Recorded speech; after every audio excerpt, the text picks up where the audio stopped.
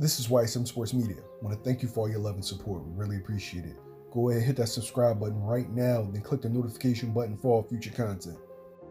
Right now, the country's on lockdown with the coronavirus, and we don't even know when boxing is going to resume. But let's look at some possible opponents for Terrence Crawford and see who he should fight next. So, Bud and Bo Mac constantly complain that they're not getting the biggest fights possible, and that none of the PBC guys will fight them, and that they only want to fight the best, right? And Bud always ends up fighting either a no-hoper or a guy that's best days are, behind him, right? I'm a big Bud fan. I think he's pound for pound #1, but that's just the reality of the situation. The first fight that's on everybody's mind is Errol Spence. That's just not happening anytime soon, right? Errol's coming off of a horrific car crash, and you don't want to put him up against somebody like Crawford when you don't know how his body will react to getting hit. It's one thing to train, it's another thing for that body that's been through a lot already to take punishment, swelling, cuts. Nah. And like I said, he's going to fight a tune-up first. He can miss me with all that, I'm going right back into the fire, Manny Pacquiao, Danny Garcia. No, you ain't. It's going to be a tune-up, probably the IBF mandatory. Then you have Manny Pacquiao, right? Pacquiao's 41 years old. He's earned the right to fight whoever he wants, when he wants. And that's just not a fight that's going to happen at this point in Manny's career. Manny's looking for a winnable fight for the best money, and Bud isn't that.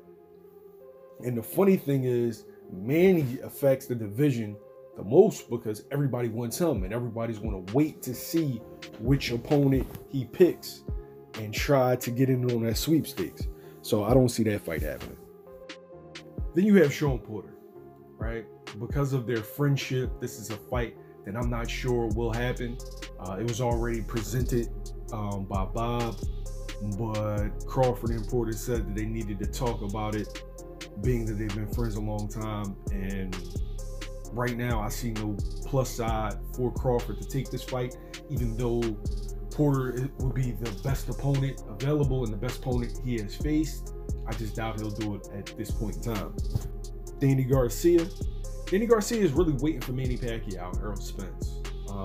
Those are two lucrative fights and better fights than actually Terrence Crawford. So I doubt he'll jump over to ESPN and Top Rank and fight Crawford. Crawford is a difficult fight that's not going to bring as much money as the other two and as much notoriety.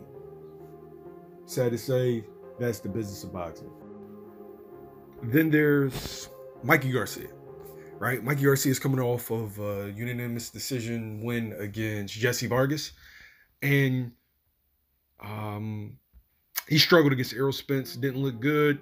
Mikey's still a big name in boxing. It's a winnable fight for Bud. It's a fight that people will go see, and fans will want to see, can Bud stop him when Errol couldn't?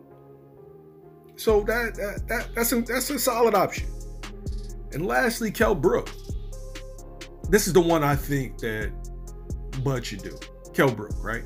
We haven't seen Brook at 147 since his loss to Errol Spence. He's been campaigning at 154. He's a naturally big guy, and you'll be able to see what he does against a man that is significantly bigger than him. To where as though you could possibly gauge him with Spence. Only difference is like Brook's not a southpaw. But I feel like this is a good fight. It's a very winnable fight. Kell Brook is still a solid name in boxing. It's a fight that Brook actually wants and is pining for. So it's a fight that should happen next. Let me know in the comments below, who do you want to see Crawford fight next? And when will boxing resume in your opinion? Don't forget to like, share, and subscribe. YSM Sports Media. We out.